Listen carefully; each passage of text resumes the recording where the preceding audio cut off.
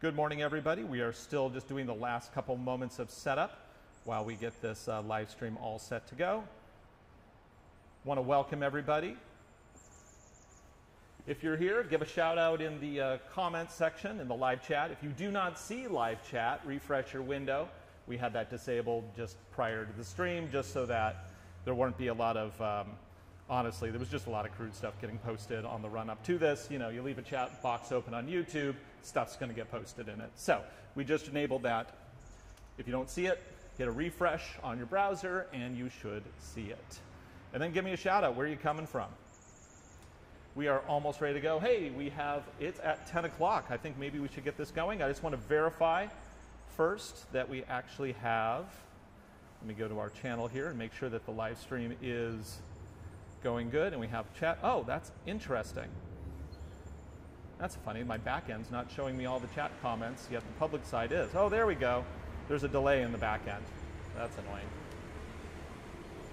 Okay, let's go ahead and get this started. There's going to be cars going by. So you just heard that. And 3, 2, 1. And we're live. Hey, everybody. Welcome to the basement of the Driving Sports TV offices. We don't have a proper studio per se, but we do have this massive garage to do with what we want. And it is supposed to rain today. First off, I want to give a couple disclaimers while we're kicking this off. It is spring and I do have some allergies. So if you hear me sniffling, it's not the C word, which I can't say on YouTube or for fear that they will demonize this video. Let me turn off the audio here because I'm hearing myself on loopback. But it's just allergies. Also, it's 43 degrees here right now, so I'm also pretty cold. So we got all these things working against my nose here. First off, I want to thank everybody for watching the channel. It has been a tremendous few years. We grew in the last 3 years from when I picked this channel back up a few years ago, after kind of letting it simmer for a while, we had like 60,000 subscribers. Now we're almost up on 200,000 subscribers, which is amazing. So thank you everybody for watching. It is awesome. Hopefully we'll hit 250 subs by the end of this year. Now I want to give a few housekeeping things here. We got Jason behind the camera over there.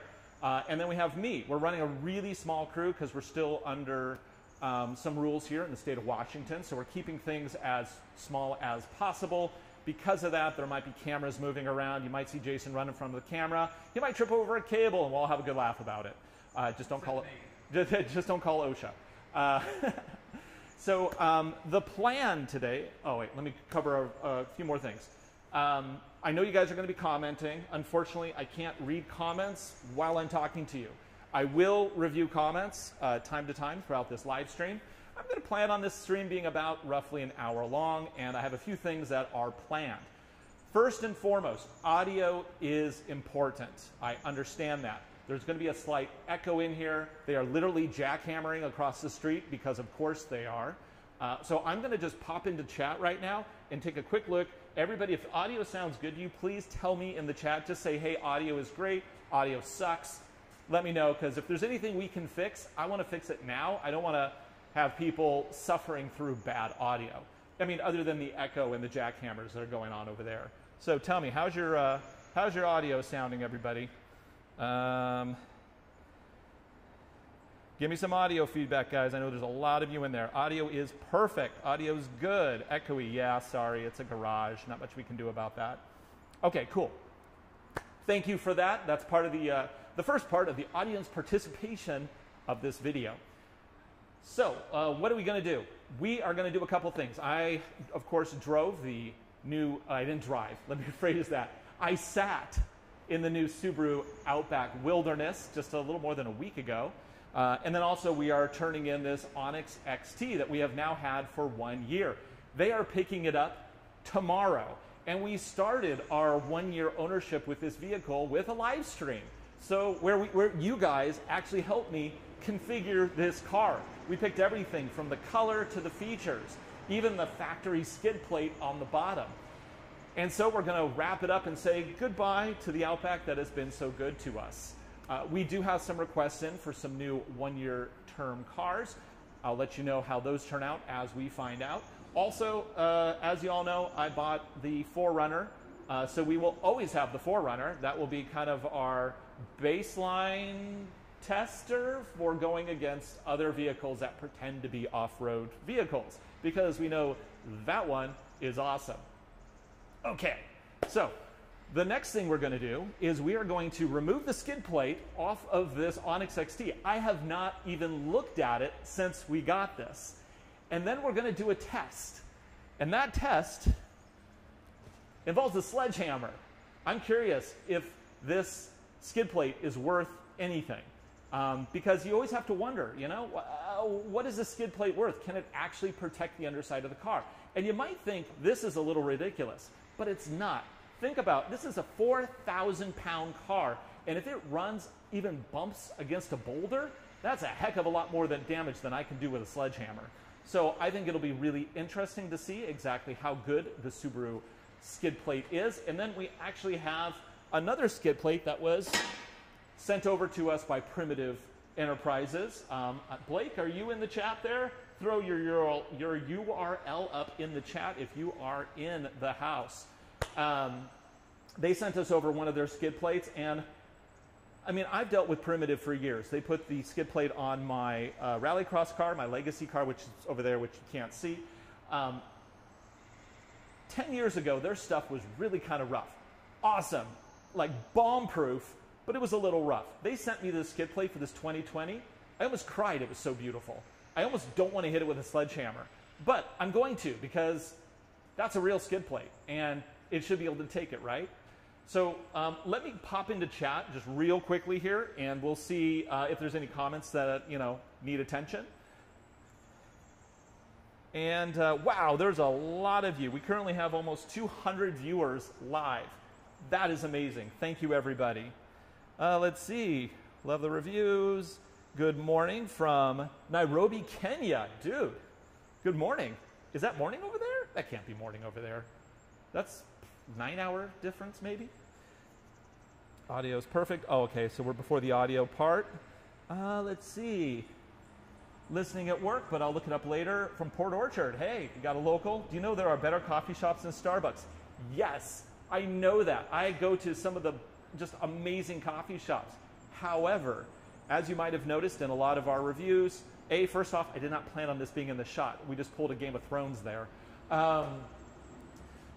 There's some amazing coffee shops, Cafe Vita, Cafe Lago. One of my favorites is Victor's Coffee down in Redmond. But the fact is none of them are near my house. I'm really about being efficient and getting to the office as quickly as possible. Even for good, amazing coffee, I'm not going to spend an extra 10, 20 minutes to go get my coffee. I do make coffee myself at home on the weekends, and I have a whole process with that. So this is my get through the week coffee. I also have other coffee that I enjoy. Plus, we have an amazing single shot espresso machine up in the office. Basically, it grinds and makes the coffee for every single shot. Jason, love that coffee thing? Oh, yes. Yeah, so good. So good. Hey, wait, you know, I'll keep the camera where it was. I'm going to turn this microphone a little bit more towards you so that when we hear you say it's so good, we know. Oh, it's so good. Okay, so now Jason is on a mic. Oh, wait, is that mic even plugged in? I think it is.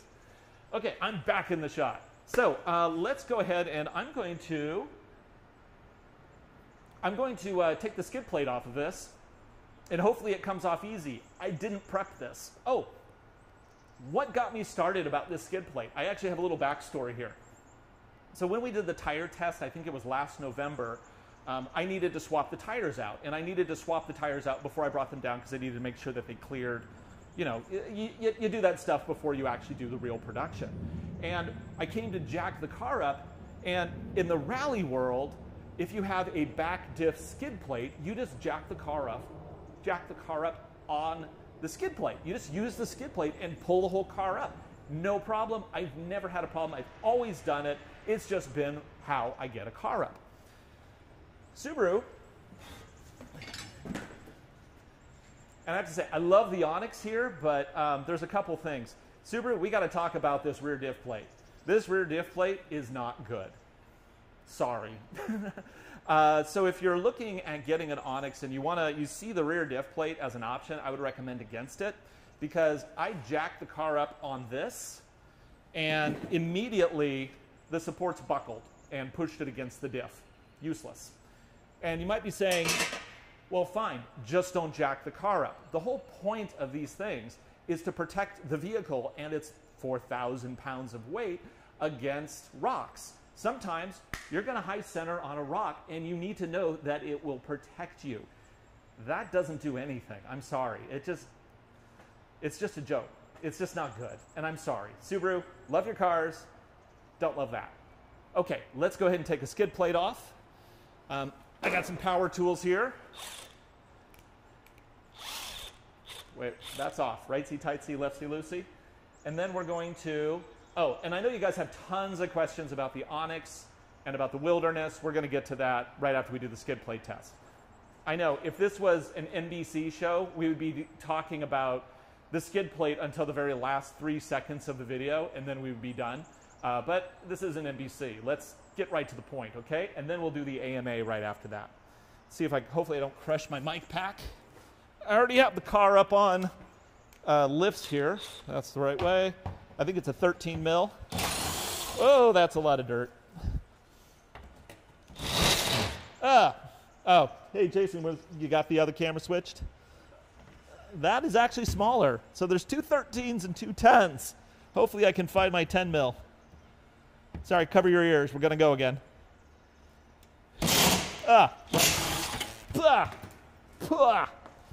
That's a lot of dirt under there. Children, always wear safety goggles. Okay. Got to get a 10 mil.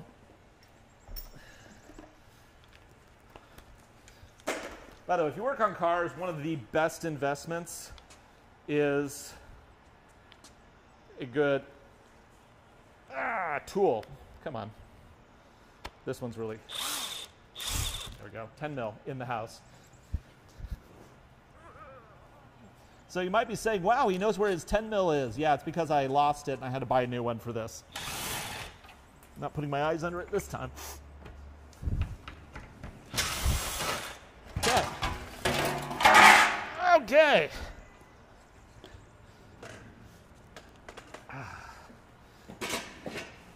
So I think we're going to inspect this. Hey, did anybody out there actually buy a Subaru and got the camera switch?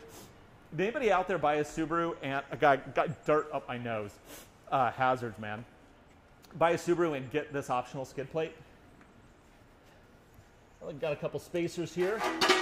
First off, this thing's tiny. Look how small that is. So let's inspect after a year. I mean, you guys have seen the show. We've basically filmed everything we've done. There's one dent right there. That's a big one. Can you get that on camera? So we got one dent there. You can even see the rock going into it. So that protected at least the plastic underpiece. You know, actually, it's looking pretty good, all things considered. There's some scrapes up here. So it did a little protection, but it looks like I never actually hit anything that would have completely devastated the underside. Yeah, that's good. We were good boys. So let's go ahead and see what a real rock would do. Do we, let's see. Yeah, they're small. Stop asking. Okay, fine. Does it even cover the oil pan? Not much. Okay, let's, my pizza peel is bigger than that. Yeah. Let's see. Let's turn that off. Okay. Let's try a sledgehammer. Are we ready? Okay. First off, I want to know, do you guys think that this is going to dent or is it going to do fine? On a scale of 1 to 5. So 1 to 5. 5 being that it puts a hole through it, and a 1 being that the sledgehammer breaks. What do you think this is going to do? So 5, a hole is going through it. 1, sledgehammer breaks. 3, just a nice pleasant dent. What do you guys think? Post it in the comments. Let's get the votes in. I guess I could actually like do the voting tool or something. 1, 5, 3. Yeah, sorry, there seems to be a bit of lag on the chat for some reason. Oh, everybody thinks that it's going to do fine. One person thinks the hammer's going to break. Okay. Okay, I think we get the gist here. Everybody's all over the place on this, so let's give this a try. We ready for this? That's an epic shot you got set up there, Jason. Thanks. Okay, 3.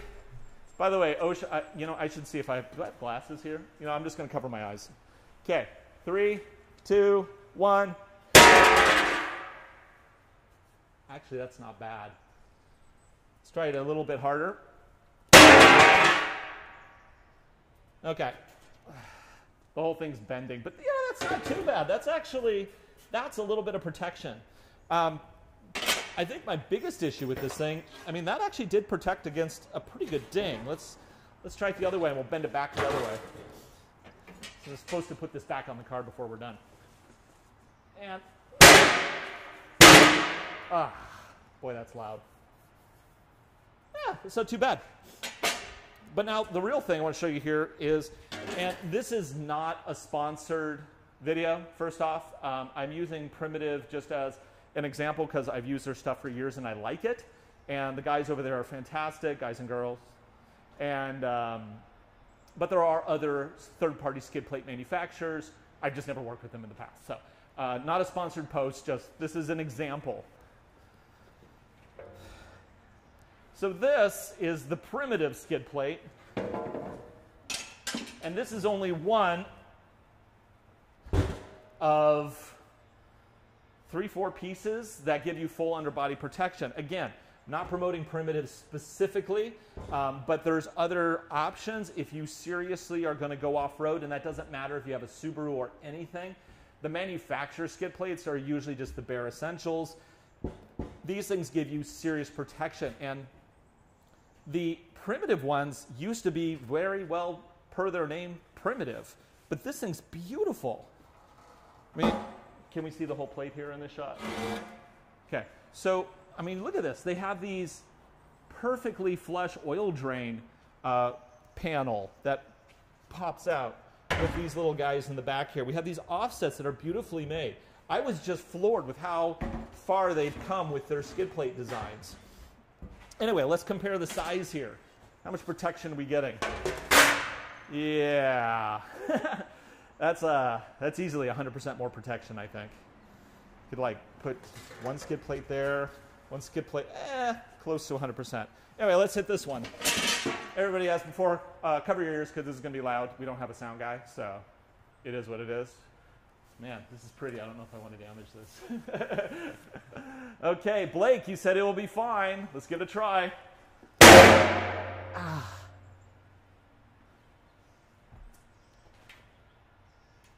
Did I hit it there? Yeah, I guess I did. There's a tiny little thing, scratch, basically. Let's try that again. Dang. Okay, get a gun. We need a gun. No, just kidding.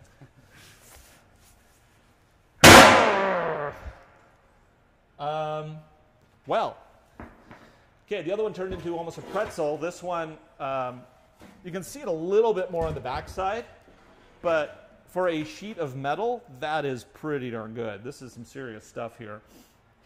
So if you do have a Subaru or a Toyota or anything, and you're going to go off-roading, definitely look at a plate. There are bigger, better options than what the factory will get you. Even the TRD plate is kind of a bit of a joke. It looks great, but it's not fantastic, especially compared to the third-party options. So let's, that was interesting. Okay, let's jump into chat and let's take a look at some of the comments here. What do we got? It's a sheet of aluminum foil, touche. Yeah, so for the price, people are pointing out that it's like $600. I don't know, I thought it was closer to 400, but still, just don't. Get something serious. They cost close to the same. If not, every penny is worth it because you're going to protect the underside of your vehicle way better. And that's not just Subaru. I feel like I really need to stress that. That is not just a Subaru thing. All OEM skid plates are pretty basic. There's probably an exception out there. Some Jeep guy's going to go, well, if you get this one, that's perfect. It's just as good as this or better. Yes, I understand that. There might be some exceptions. But in the general rule, go with an afterparty one. Let's see. I know I said I covered my eyes. I covered my eyes with my hands. I should have had safety goggles, but, you know, it misses the platform and takes my knee out? Come on. Oh, wait. No, he's seen the show. Okay, that's fair. Hard aluminum, impressive. Yeah, it's sweet. Okay, now let's talk about how much does that other skid plate weigh? So somebody's asking, let's see. So this one's probably, I don't have a scale, but this is pretty light. I mean, to be honest, it is pretty light. And yeah, this is going to be heavier, but it's not too bad. I mean, for its size, it's not as heavy as it looks. But once you start adding on all the parts,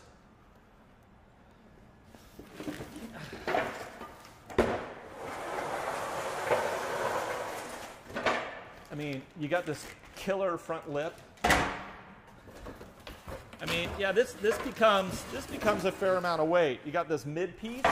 By the way, this is going on my wife's Crosstrek. According to Blake, if I'm not mistaken, I think this is what he said, that this piece also fits on, this mid armor piece will also fit on my wife's Crosstrek. So she will be happy to know that I am not going to destroy her car on the next adventure. And then we have this rear diff piece, which is just much stronger. So you put those all together, yeah, you're probably looking at 30, 40, at least 40 pounds probably, maybe. I'm just guessing. Blake, put it in the comments if you're here. I'm not sure if you're in the chat. Oh, how hard are they to install? Carlina would break it with her fist. I would not put it past. Does adding a primitive skid plate void the Subaru warranty? I can't imagine why it would. It's not a modification to the vehicle. It's an exterior piece akin to a sticker in terms of modification. So I can't see that possibly.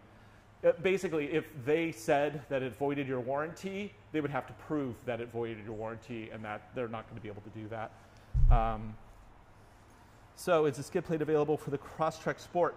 There is a skid plate for the Crosstrek Sport for them. It's not the same exact design. This is a newer design because the 2020 is a newer overall design for the Outback. They have a slightly older design for the Crosstrek because it's a carryover from the first Crosstrek that came out. But you're still looking at the same level of build. It's just not going to be as pretty, I believe, is the answer there. But again, there's lots of people who make these.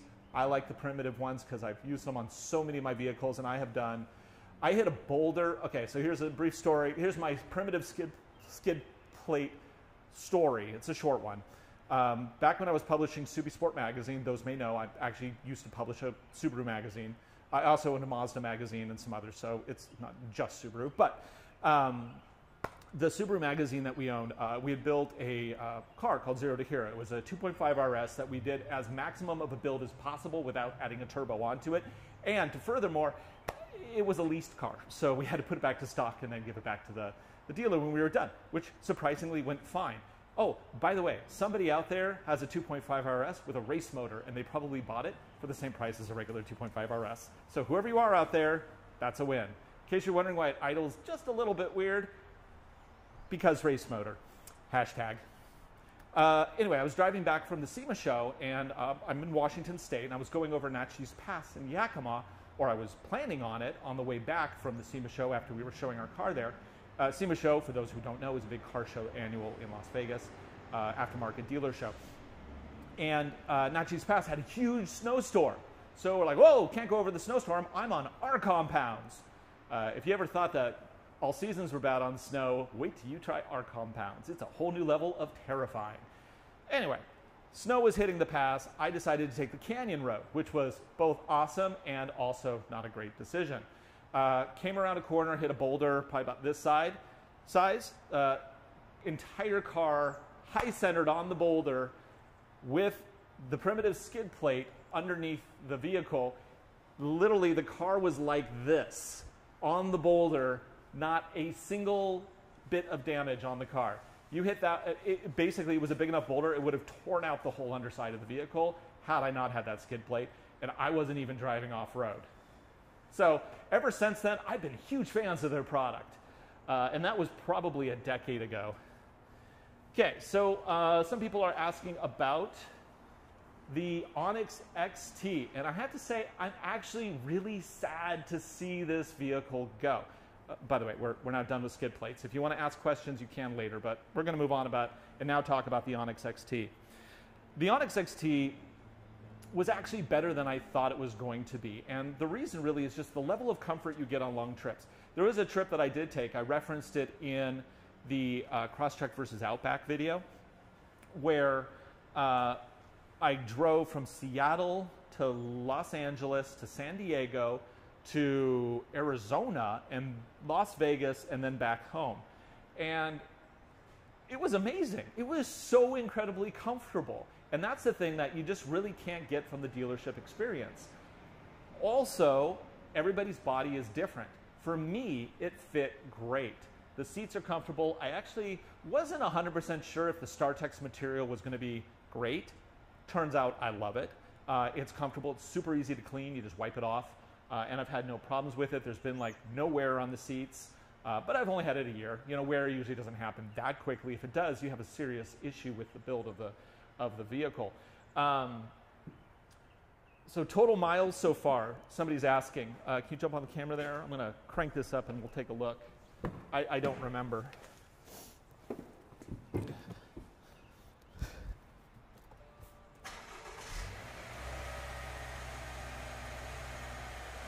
Oh, 10,000. It's due for another service.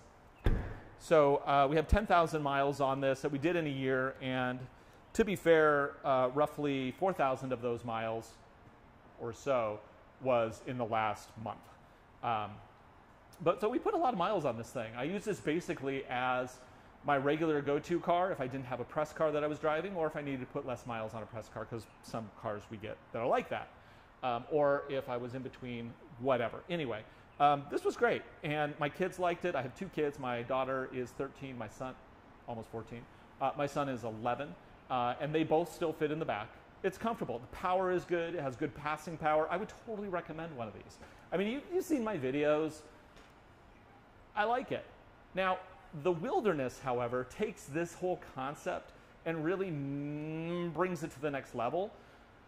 The looks are polarizing. I totally get that. The big cladded things on the side, I'm not sure if that's for everybody. I'm not even sure if that's for me yet. I'm still looking at it going, huh.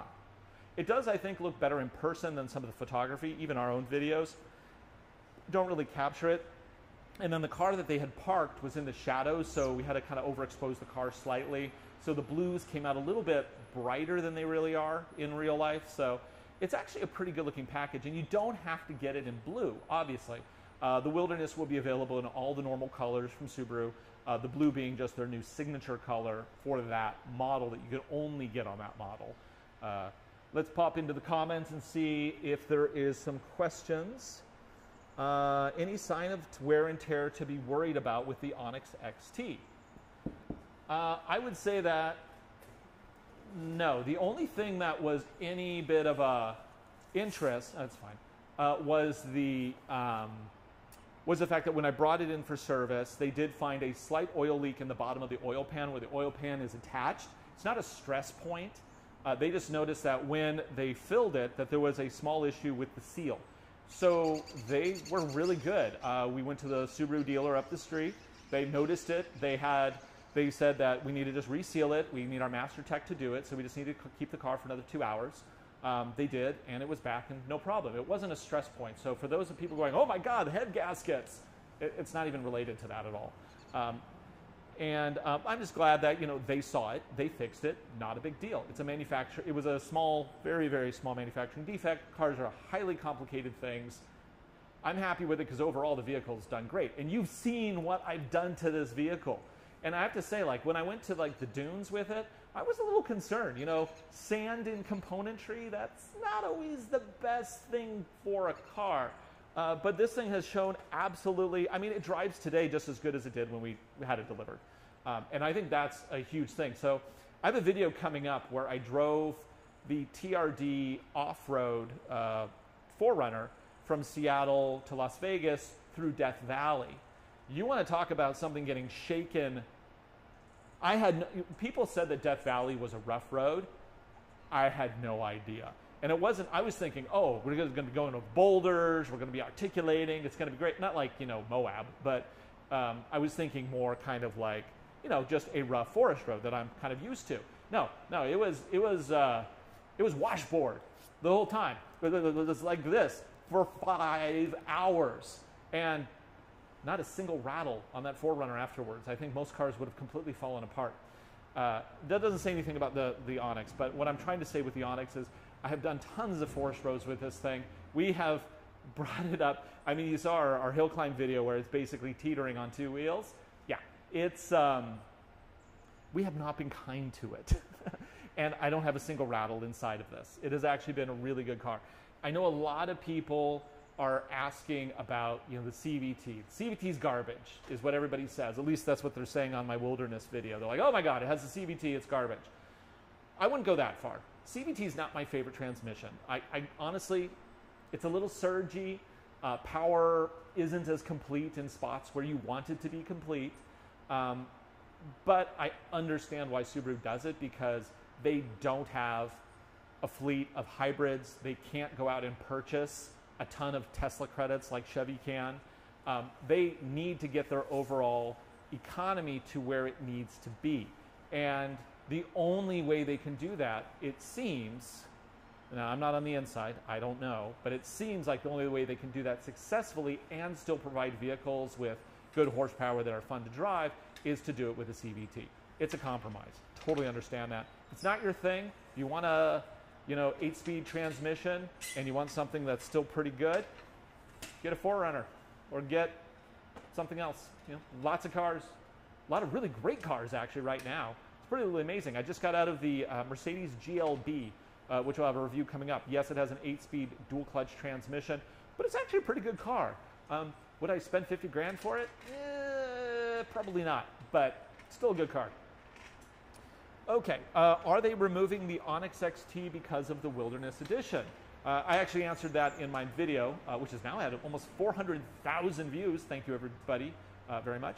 No, the Onyx XT is continuing on, and I asked Subaru about it specifically, and they said it is because some people don't want the flash. You know, the tuner editions, like they're more extreme versions of the STI, big wings and all that stuff, they sell to a certain group. Not everybody wants that. Some people want the performance without all of that bling.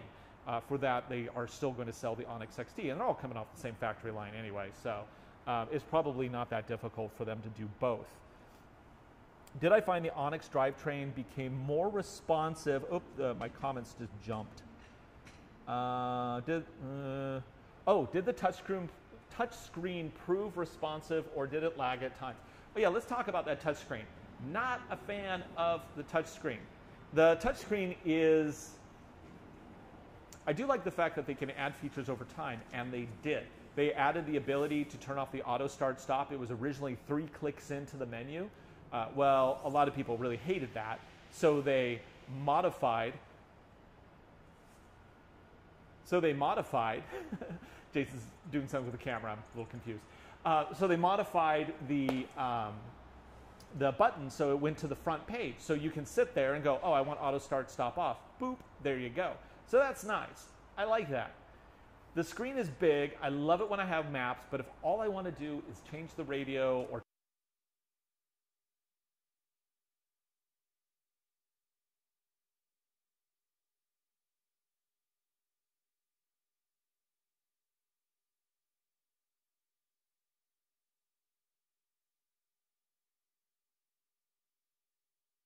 that part of the vehicle. Is my audio still going? Because if you did a battery swap, my audio would have cut off completely. Yeah. So, but we're good now, right? Okay. Sorry for the audio thing there. Jason didn't realize all the audio was running through the camera. He just switched the battery on. But we're good now. So, moving up here. So when I guessed that the Wilderness, in my video I said the Wilderness is probably going to be around mid-40s. What I was thinking in my head was I was thinking the price that this Onyx XT with all of the options that we went for was priced at just over $42,000. I was thinking the Wilderness was probably going to be a couple grand more. Probably not correct. I would expect the Wilderness is probably going to be high 30s, low 40s. I think that's probably more accurate now that I've had more time to think about it. When you're doing these things on location, by the way, I had like 3 hours to shoot that entire video. So you don't always have a lot of time to think about what you're saying. But if you take, what's the price of the base Onyx? Maybe somebody throw that in the comments. I think it's like around 36 or something. So they'll probably be fairly equivalent, plus an extra couple grand for the Wilderness, I think. Maybe 2-3 grand for the Wilderness, but I don't know. We're supposed to have first drives on it within a month or two, and I imagine about that time is when they'll release pricing. That's kind of what Subaru normally does. And then they go into production about that time as well. Yeah, sorry about sound, guys. I'm really sorry. Just saw your comments. Appreciate you sticking around. Let's see. I wish they had done the chrome delete to the Onyx. Yeah, the chrome does not fit on the Onyx. It really doesn't. That's one thing I don't like about the looks of this car. Also, of course, the tires. Tires aren't great. Invest in some tires. We've been playing with tires with the 4Runner. I actually do have a set. This is a world announcement. Wait, world premiere announcement. Anyway, world first announcement. Fine.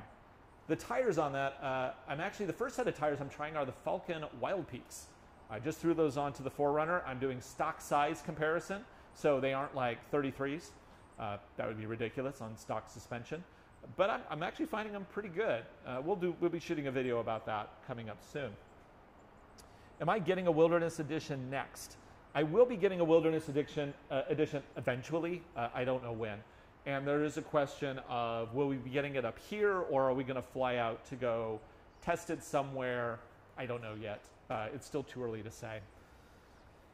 Thanks again for everybody for holding out for the audio on that. I really appreciate that. Oh, cool. Adrian from the 2020 Plus Outback Facebook group. By the way, if you want to join, if you have an Outback, you really should join the Facebook Outback group. It's specifically called the 2020 Plus Outback Facebook group. If you have an Outback, join that group. They're a bunch of great people. They have good things to say about the vehicle, and there's not a lot of fluff. I'll just say that it seems to be a well-focused group. Some groups can get a little bit out of alignment there.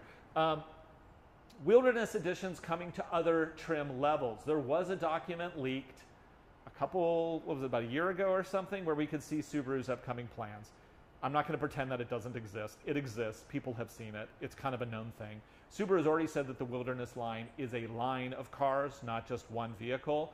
The vehicles that we can confirm based on that leak from several months ago include the Forester and the Crosstrek.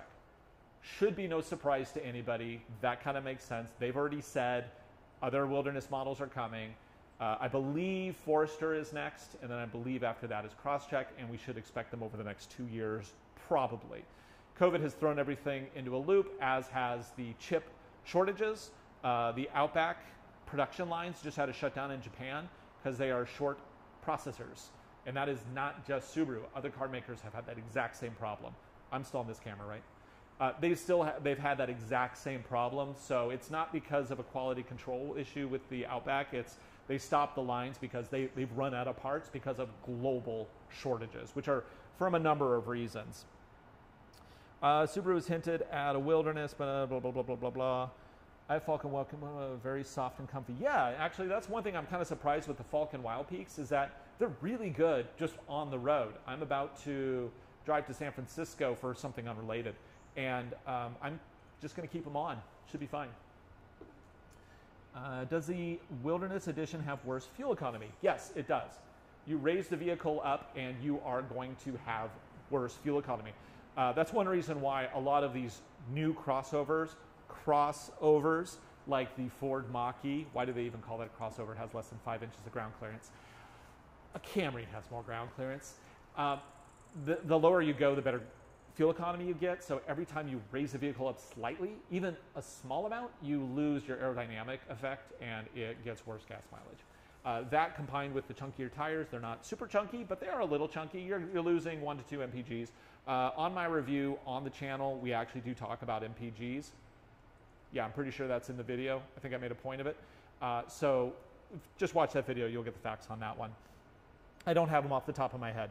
Some of my friends, like Sofiane and Alex from those two channels, those guys are encyclopedias. You tell them 1 or 2 things, they can run through an entire spec sheet. I'm not that guy. That's why our whole videos are more experiential and not quite so heavy on fact analysis. Let's see. Hey, Romania. How you guys doing? Is the Outback Onyx XT as good as the Forester 2.5 XT back in '06? I love the Forester XT back in '06.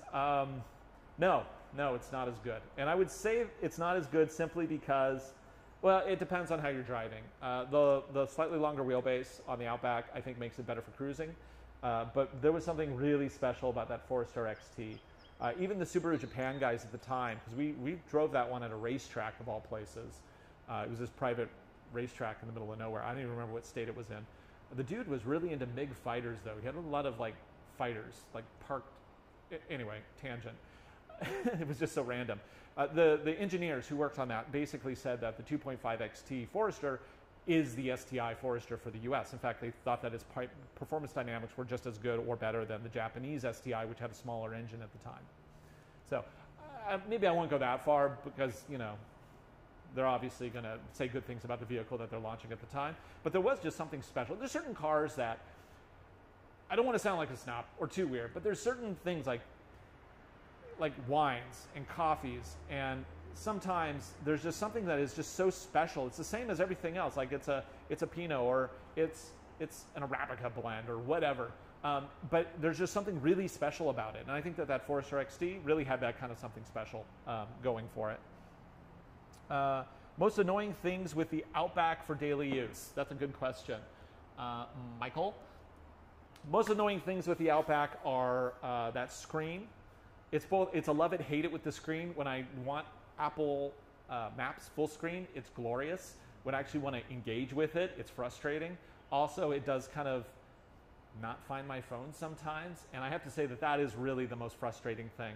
It's really kind of sad that so many car makers have issues with their infotainment, yet there are so many really smart people working in tech that you would think that they could fix these problems. And these infotainment systems, compared to an iPhone, they're simple. I would think they're simple compared to the intricacies of any modern communication device. Why manufacturers can't give us a better cohesive experience? I just think it's frustrating to watch manufacturers fumble on what should be the easy thing. And I know there's thousands of moving parts in this thing, but I feel like they could get their acts together. Subaru needs some improvements on that system, but that's not Subaru alone. There's so many people fumbling. I really like the Uconnect though. Uconnect in the Jeep is great. That's one I don't think I have any complaints with that one. It's quick, has everything you need.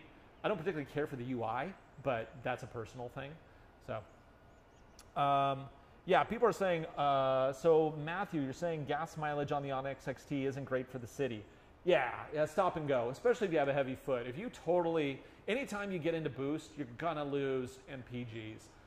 I've done several videos about my mileage in this thing. It's like low 20s when I'm on the freeway, but I don't gradually get up to speed. I drive quicker than some, so there's going to be some downsides there. Okay. Where are we at? 10:43 already. What time did we start this? We started at about 10. Okay. So we're going to go this for about another 15 minutes. And then we're going to probably wrap this up. Eyesight has issues. Oh, I have. So with eyesight, I have, there's a few things. I'm not sure where I'm going to go with this, but I want to talk about some of the things that not only I've experienced with the Outback, but also that I've read other people have experienced with the Outback. The Outback group is full of people who are saying that the glass is prone to break, prone to chip, more so than a regular thing. One person said that it's because Subaru's eyesight system requires thinner glass. I don't know. I haven't heard that, but it's actually something I'll ask them about because that seems like a significant problem, possibly. I have not had a single chip on it. I've driven through forest roads, freeways, you name it, not had a single problem. But, I bought one car in '98, took it out drove it home and got a chip on the glass like immediately. So I think I just lucked out so far. But that is a potential issue for some people that some buyers are really frustrated with, is that they get one or two chip pieces of glass. On the other hand, I see a lot of people tailgating trucks. And you don't do that because you're going to get a chipped piece of glass. So I don't know anything about the people, how they drive, who are complaining that that's an issue, but just be aware that that is an issue that some people have complained about. I haven't had a lot of problems with eyesight. I mean, like I said, I've done 10,000 miles in this thing, and I just drove the entirety of the West Coast the long way. And I used eyesight and lane centering almost the entire way through a variety of different weather conditions. I didn't have a single problem with it. If you do raise your vehicle, so if you put a lift on it or something, you have to recalibrate it. And I don't know if people who are complaining have had issues with that. If you've had issues with eyesight, maybe post it in the comments. But I've found it to be very good. And I'm not just saying that, you know, for marketing purposes, because I don't care if you buy an Onyx. It doesn't make any difference to me. But I have not had any problems with it in this vehicle. In fact, we liked it so much, that's one reason my wife likes her Crosstrek. She really likes the eyesight system from a safety perspective. She is new to the idea of letting the car do the not radar, but you know, the cruise control, the adaptive cruise control. This one uses visual system.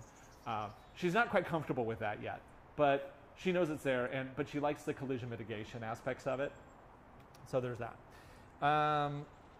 Eyesight has issue, drivers changes lanes, can confuse distance. Yeah, I haven't experienced that.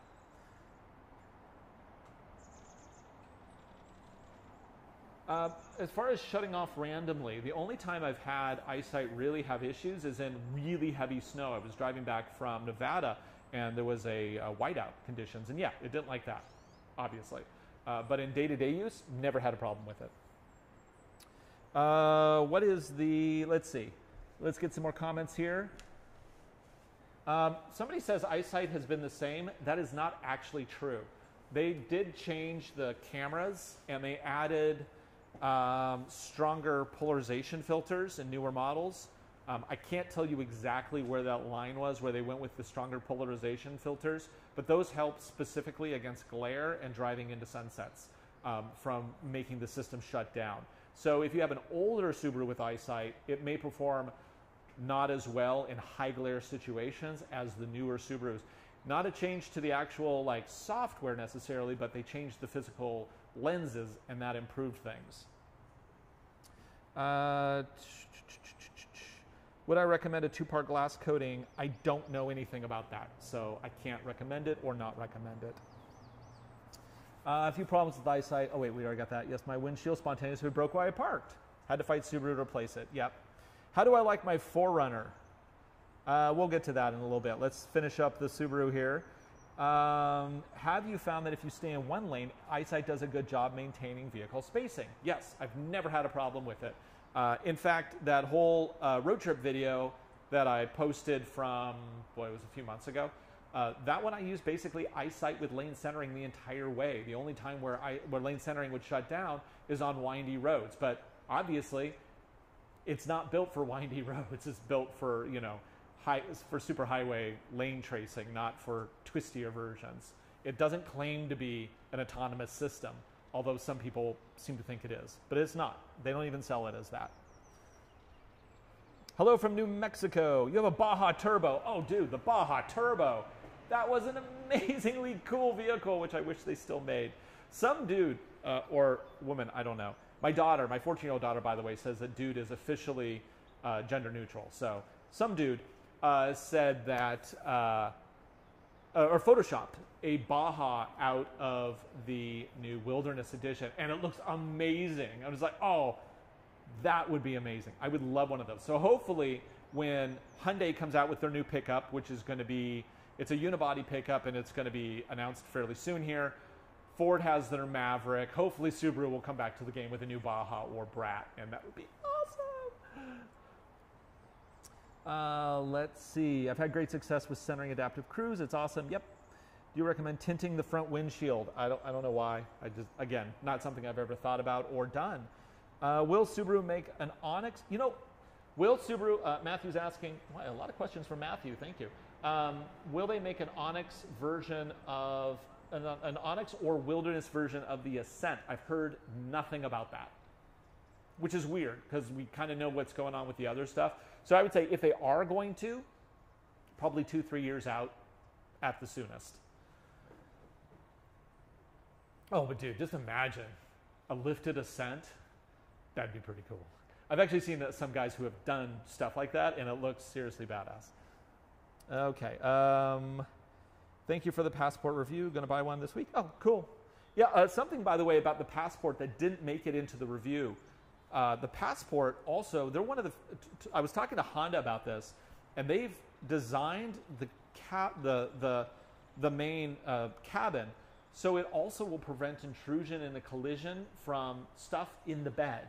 So if you're in an impact, it has extra reinforcement behind the driver to prevent the load going into the cabin area, which I think is pretty cool. That's some serious engineering going on there. If only they would make it ride a little bit higher. Yes, Wilderness Edition fit 33s. I'm pretty sure you cannot fit 33s on the Wilderness just by looking at it in person. I don't see the room there. Maybe with spacers, I don't know. I guarantee as soon as they're out, people are going to try it though. Oh, what do you mean by goodbye? Okay, so Grumpy Fox is asking, what do we mean by goodbye with the Onyx? Well, this is a 1-year loaner car from Subaru Corporate. We asked them, we said, hey, we want to do, you guys say the Onyx is amazing. Well, let's try it in all these different situations and see how well it does. So we basically said, here's a list of the stuff we want to do with it. Will you give us one for 1 year so we can shoot all these videos? And they said, sure. So we built one, we drove it for a year, we shot all our videos, and tomorrow it goes back. So we're saying, goodbye, Onyx. You've been a good car for us.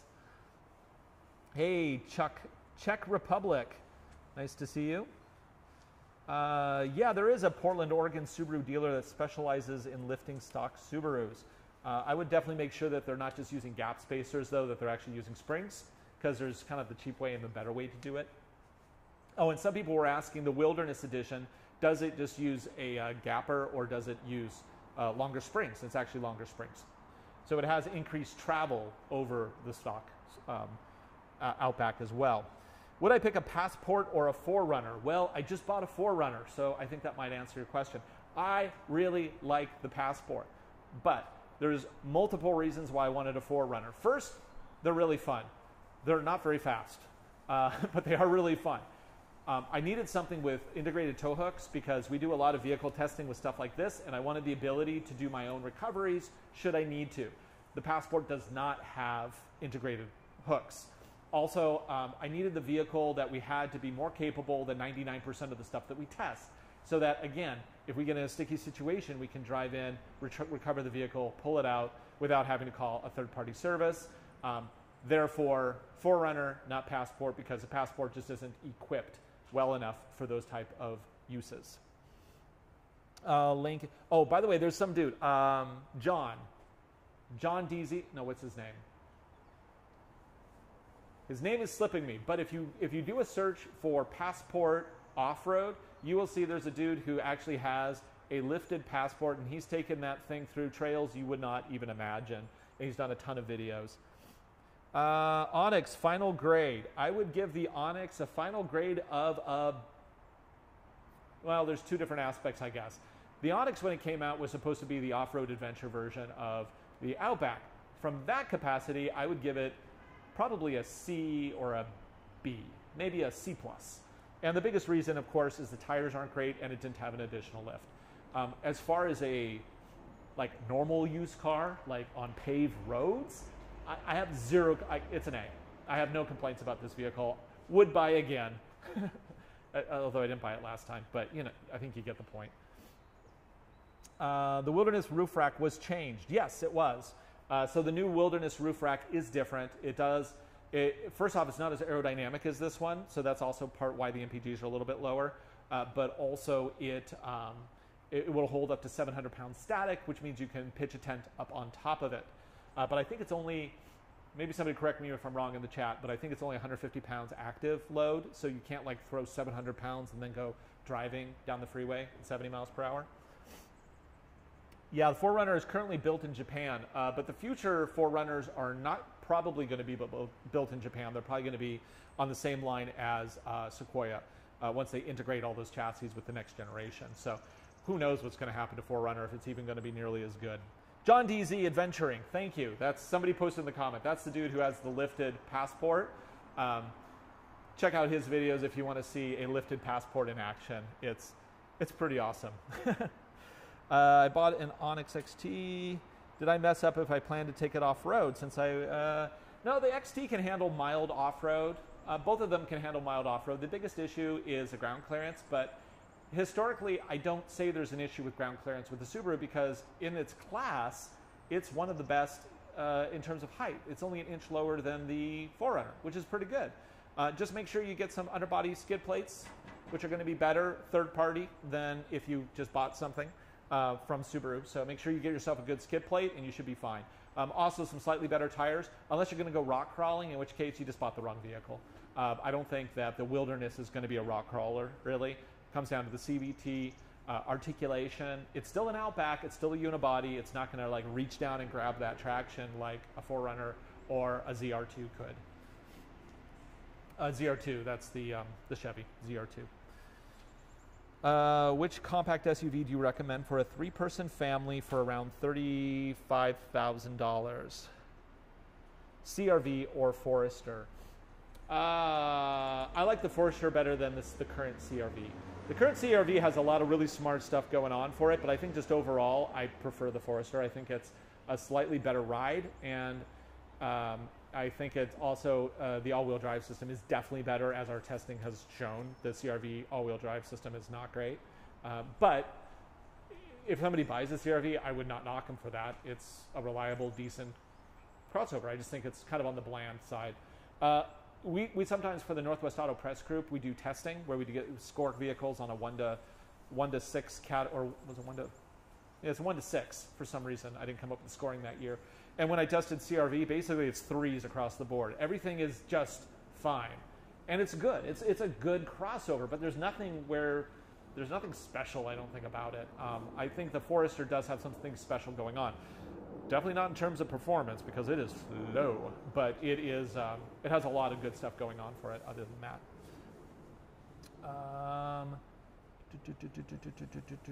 Lane keep assist review. Not going to have time because it goes back tomorrow. But we try to do as much as we can with lane keep assist in all of our regular reviews when a vehicle has it and it's enabled and we do the test right. Sometimes we have actually messed up some tests where we thought a vehicle did or did not have a feature, and so we just end up cutting it out of the video because we don't have, it's show don't tell, and if we can't show it, we usually won't tell it. So sometimes we do have to not include features because things didn't go right in filming. Has a lack of a low range ever limited the Outback? If you watch our hill climb video, a low range would have been helpful there. But that's not really the intent of this vehicle. And a lot of people can say, well, Subaru's really missing the boat by not including a low range. Are they though? I mean, when we started the Subaru magazine back in 2004, Subaru was really hoping to sell 100,000 vehicles a year. And at the time, they had 5-speed and 4-speeds and automatics, and they couldn't do that. They switched to CVTs, they focused on economy while still maintaining 4-wheel drive, they improved their interiors, and now they're blowing that out of the water. So clearly, they kind of know what they're doing. Is it a vehicle for you? Well, I think you have to ask about what kind of off-roading are you seriously going to do. Is our rock trail the most you're going to do? In which case, the CVT is fine. I've never had a problem with the CVT. The issue on those hill climbs, yes, more power would be nice, a low range would be nice, but you also have to think about it is incredibly expensive to develop a new powertrain. And we are on the verge of almost every single car maker going to electric only, and those powertrains are not going to carry over. For somebody to invest $100 million to modify a powertrain for an existing, because it's like $1 billion to develop an all-new powertrain. For them to modify one's going to cost millions, if not hundreds of millions of dollars. So is that investment going to be worthwhile? Or is it the whole, everybody's not going to buy a legacy wagon unless it comes with a 5-speed situation all over again? They built that, final year production, they sold 5. Not 500, 5. So that's the thing you have to kind of keep in mind. I would like a low range. It's not going to happen. I might as well be asking them to add a 2-inch lift and an extra 100 horsepower, because that's not happening either. Okay, let's see. Do you think more aggressive tires on the new Outback better than the XT on the new Outback? Oh, the new more aggressive tires that are on the Wilderness, if that's what you're asking, they're still a pretty mild trail tire. And a mild trail tire will do a little bit better in mud and in dirt and snow, but they're not going to do as well as even say like the Falken Wild Peaks, the proper Wild Peak. I forgot the actual designation. Here's the thing to keep in mind too, that for those of you who don't know about tires, I can't just say Falken Wild Peak. Falken Wild Peak is actually like 5 different tires. There's the Trail, which is what comes on the Bronco Sport. There's the Mud Terrains, which comes on the Rubicon Jeep. There are the, whatever the designation is on this one, that are 4-ply that I have on this vehicle. There are 8-ply, which are heavier, chunky, oh not chunkier, but they're heavier, they're more reinforced, they're for higher loads. That will actually hurt fuel economy. Again, these are all Falken Wild Peaks, and most car makers have that kind of designation where you have one brand, but you have like 20 different versions of the tire. So same thing with, like somebody was pointing out to me that the Ridgeline tire, they said, no, that Ridgeline tire actually is an all-terrain.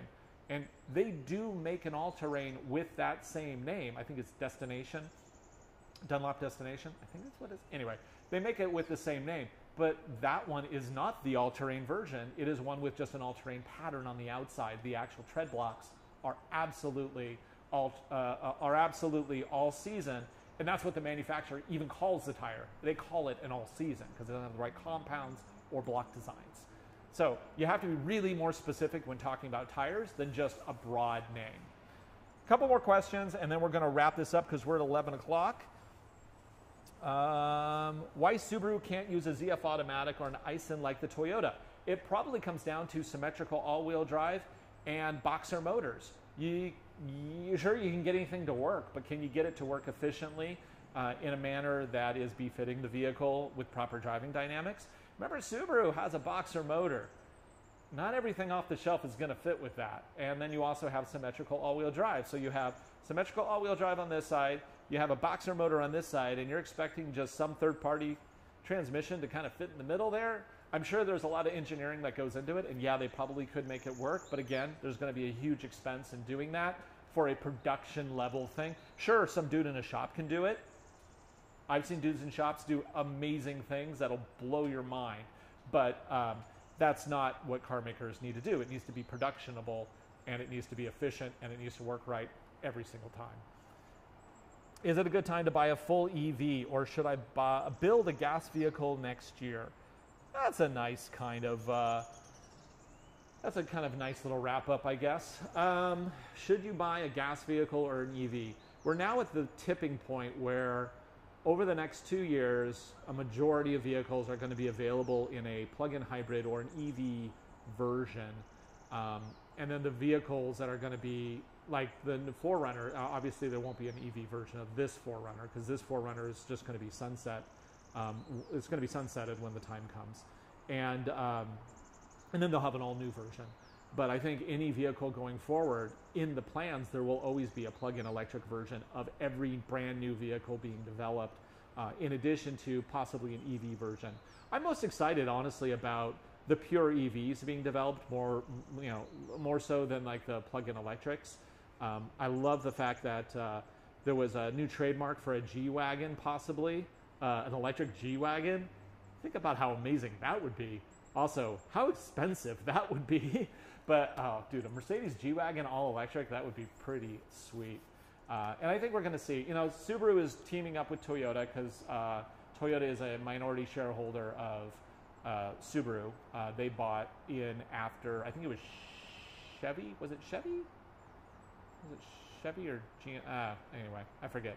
Or was it Chrysler? I think it was Chevy, owned a minority stake in Subaru at one point. They sold it. And anyway, Toyota ended up with a minority share. But they've been doing a lot of cross stuff, like the new BRZs, the BRZ and the 86 and stuff like that. But we will see fairly soon, I think, a Subaru using a lot of Subaru tech in an electric powertrain. But it will be, of course, packaged in a way that fits the Subaru brand. So that'll be kind of interesting to see. Should you buy one or the other? I think it really depends on your use case. Also, you really have to, you don't want to, if you're doing if you're traveling state to state a lot, you can do it with an electric. And I'm sure the Tesla fans will be like, well, you absolutely. And yeah, technically you can. But I think that there's still a lot of, like, I want to get in the car, I want to get to where I'm going, and I don't want to have to think about where my gas stops are. That's just me. I'm not ready for that. Around town, we actually thought about an electric car for my wife, but we're right at the verge of a whole bunch of new electric cars. The Mach-E is just the beginning of the major car makers waking up and starting to like actually develop things from scratch for that market to take on Tesla seriously. Everything up until now has been a toe in the water. And I think that once they actually get into serious production on these things, we're going to see some seriously cool stuff. And with that, I'm going to have to wrap up this live stream. I want to thank everybody for joining. This has been fun. I really enjoyed hitting these with the sledgehammer. We are going to make this stream available for a while to rewatch. So it usually takes an hour or two before it processes, and then you can watch it again. In about a week or so, we'll roll it into the members only section as usual. And so thank you guys for watching and for subscribing. If you're not subscribed, please subscribe. Those numbers are important, not just to us, but also to the car makers. When they look at us and they're like, should we send them that car? 200,000 subscribers? Maybe we'll send it to this other guy. So it really does help. So please subscribe. Thank you guys for watching. For Driving Sports TV, I'm Ryan Douthit. We'll see you again right here. Oh, and this coming up week, we have the Mercedes GLB.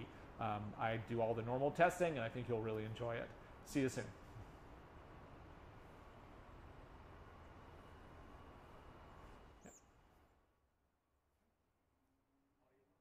Okay. The little guys? Really? It was on the charger all night and it had a green. It's probably a bad battery. 400. I just got a bunch of people to subscribe, and one guy just got a VIP pass. Oh, Mike Wazinski. He's actually, I met him down at,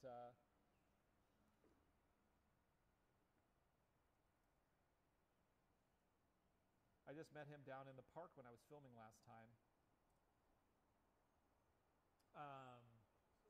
He was in a 4Runner. He's like, yeah, I saw your review and I bought this 4Runner. I'm like, oh, sweet. Viewers are great. So that still says on the air. Yeah. Are we still streaming?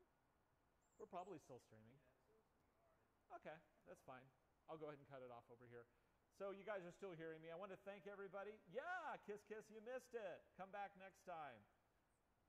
You can hit replay. And Michael, thank you so much for the for joining the VIP. That's really helpful. We'll see you guys later.